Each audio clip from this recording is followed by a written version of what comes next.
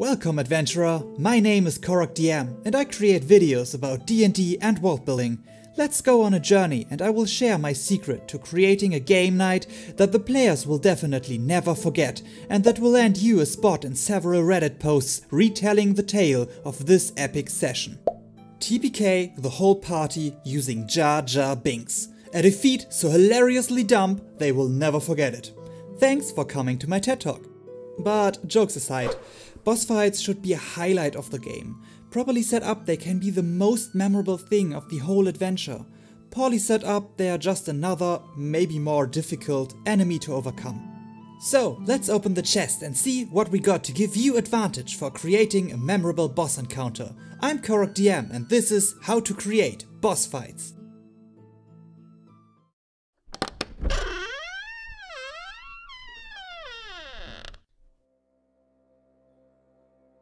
Boss fights are usually the highlights of an adventure, marking the final of a story arc or even the whole campaign.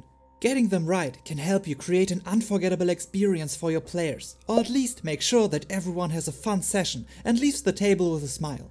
I want to tell you how I view boss encounters and what tools I use to make them more compelling. Most of the monsters straight out of the monster manual just don't satisfy my needs as a DM to create cinematic boss fights. There are three kinds of boss fights I use in my games: the big boss, the boss and their minions, and the mini-boss team. The first tends to feel more epic, but is also the easiest, while the last is the hardest while feeling more like a standard encounter.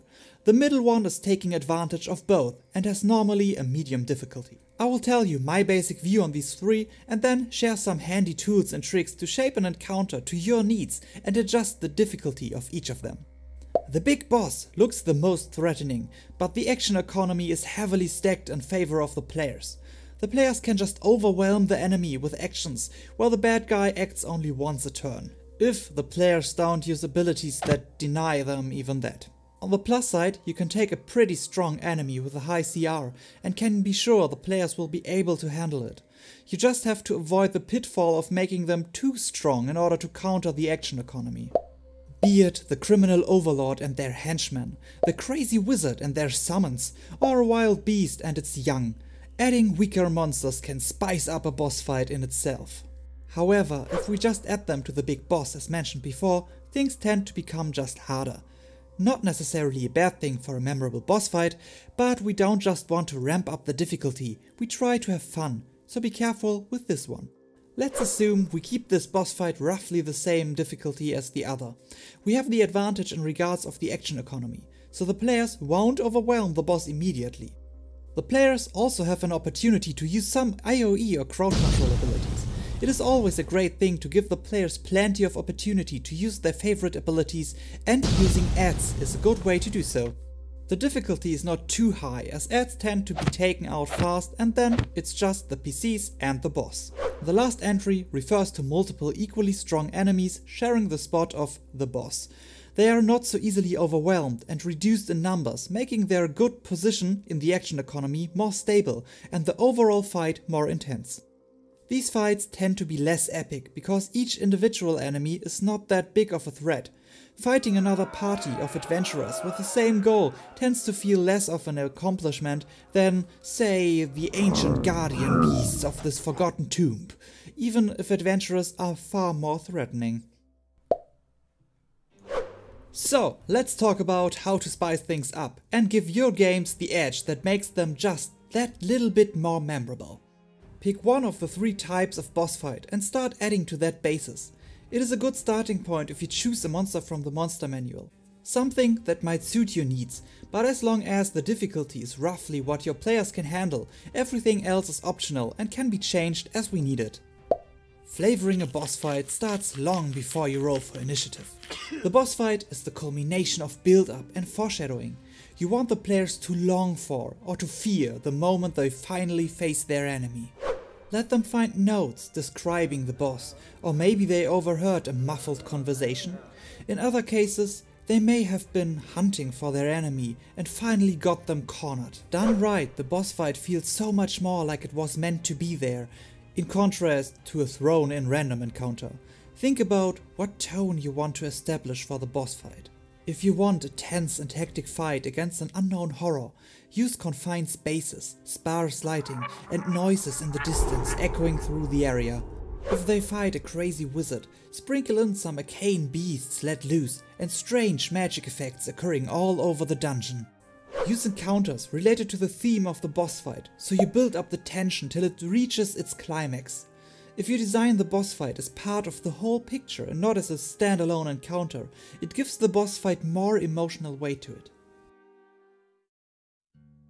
You can control the difficulty and the atmosphere of the boss fight by designing the stage on which it will all take place. We already have chosen a theme, so it should be no hardship to apply it to the arena the players are going to fight in. When you describe the area, it is not only to set the right mood. The most important thing is that you want to establish the terrain early, so it seems natural if the boss uses that environment to its advantage, even if you are totally improvising to balance the difficulty on the fly. At the same time, it gives the players the opportunity to get creative with their surroundings. If you reward good ideas, players will become more likely to listen carefully when you describe scenes and will surely remember the one time they had an amazing idea that helped them defeat the boss by using its surroundings. As the fight progresses, don't forget to further integrate the environment into the action. Maybe there is a collapse and now parts of the area are blocked while everyone needs to make a dex save or is knocked prone. This gives you plenty of opportunity to change things up and to disrupt the rhythm of the players when they think they have got a perfect plan figured out.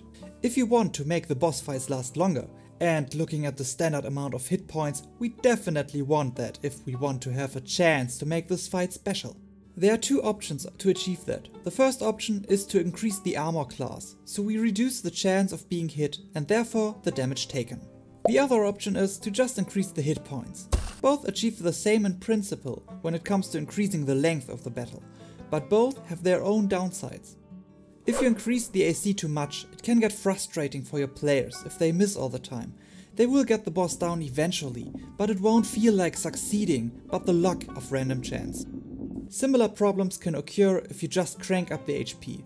It's like fighting a giant meatbag. At some point it will become clear if they will win or lose, but the fight will drag out for another 30 minutes. I've been there, it's not funny. Memorable in a way for sure, but not necessarily in the way we intend. In fact, one too many of those encounters in the Pathfinder 2 playtest reassured my decision to switch to D&D 5e instead.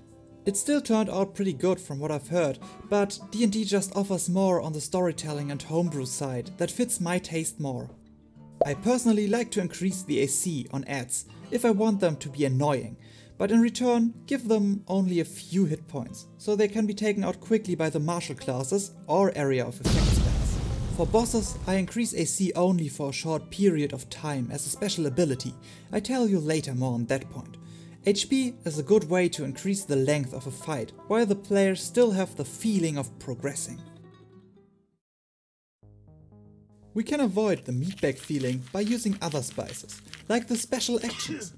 Dungeons & Dragons offers options for this already in the form of legendary and layer actions.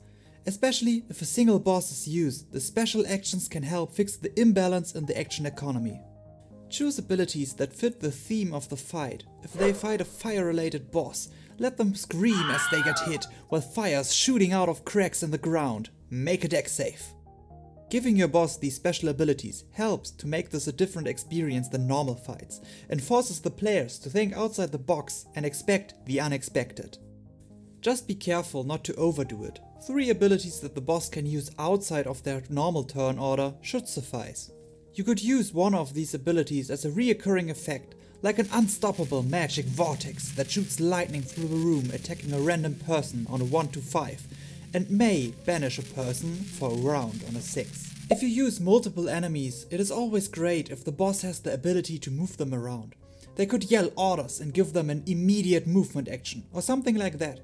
This helps to further demonstrate that they are in control of their minions. Should you notice that things go south and you overdid it on the difficulty, you can always change things up.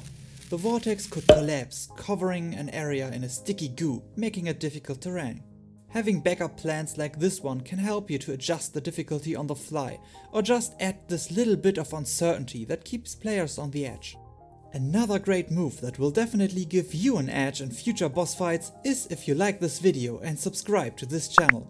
And for a secret special move, you can ring the bell and make sure you always get advantage on perception rolls to never miss out on a new video. Right as it looks like the evil cultist leader is finally defeated, he mutters a plea in fear. Suddenly a booming voice is heard declaring that if it's power that they crave, they should get it. But if they disappoint one more time, their punishment will be severe. Suddenly, the body of the cult leader is shaking, while they start transforming into an amalgamation of a human and a demon. With this, the next stage has begun, when the players suspected victory. Stages are a great way to evolve a boss fight. Video games and movies do it all the time. Why shouldn't we as Dungeon Masters use this narrative tool as well? You can use stage transitions to change one kind of boss fight into another. Imagine a big armored guy with a giant hammer and a swift knight with a lightning lance, so mini-boss team fight. If the PCs defeat one of them, the other absorbs the power of their fallen comrade and are back to full health with a power upgrade. We enter the next stage, a big boss fight. If this sounds familiar to you, it is because I ripped it straight out of Dark Souls 1. It was an awesome fight, and surely a memorable one if it's the first scene I had to think about regarding stage boss fights. My only advice is to tone down the difficulty of each separate stage a bit, so they have a better chance of making it through all of them without having a chance to take a rest in between. One quick remark, don't overdo it. I think most of us played at least one JRPG, and after the fifth, you thought you defeated me, but this isn't even my final form, it gets kinda stale. A great way to change things up is to change the appearance of an enemy. When we boil monsters from the monster manual down, they are just stat blocks. You can use them in any way you want. Choose one that fits the difficulty you want to achieve and change them so they fit the situation you want to use them in.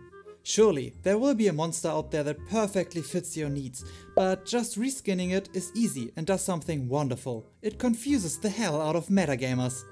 The moment they realize that this is a monster they have no clue about, they stop assuming, especially if you change some of the abilities and properties. Nothing makes a boss fight more memorable than a crazy plan working, or defeating the boss with a super amazing ability a player held back all the encounters before to use it just when the time is right. Imagine a player landing a critical hit while nailing a really cool one-liner, and then the boss survives with 3 hit points left. The next player finishes the boss off with a normal attack, and there's just the sour aftertaste of a missed opportunity. They don't know how many hit points the creature has left, just declare it defeated by the awesome critical hit. Believe me, the player landing the final hit will remember that moment. I never heard a person telling me of that amazing time they played by the rules, even if it meant the fight being less fun.